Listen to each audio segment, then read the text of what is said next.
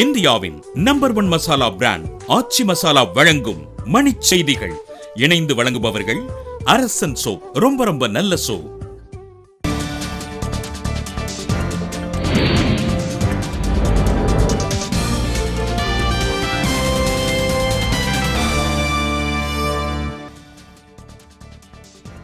அரவக்குறிச்சி தொகுதி திமுக வேட்பாளர் கே.சி. பழனிசாமிக்கு சொந்தமான விடுதியில் பறக்கும் படை ஆய்வு.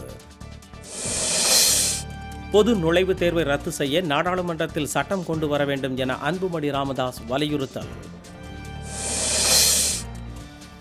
சென்னையில் துணை ராணுவ படையினருடன் இணைந்து மாநகர காவல்துறையினர் கொடி அணிவகுப்பு. தேர்தல் வெற்றிக்கு பிறகு புதுச்சேரியில் வீடில்லாதவர்களுக்கு வீடு கட்டி கொடுக்கப்படும் என முதலமைச்சர் ரங்கசாமி பரப்புரை.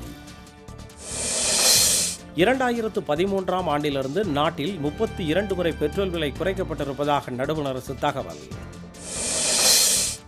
திருப்பூர் வடக்கு தொகுதி பாமக வேட்பாளர் சுப்பிரமணியம் வீடு வீடாக சென்று பொதுமக்களிடம் வாக்கு சேகரிப்பு. தூத்துக்குடி அனல் மின் நிலையத்தின் 3வது அலகில் ஏற்பட்டுள்ள பழுது காரணமாக 210 மெகாவாட் மின் உற்பத்தி பாதிப்பு.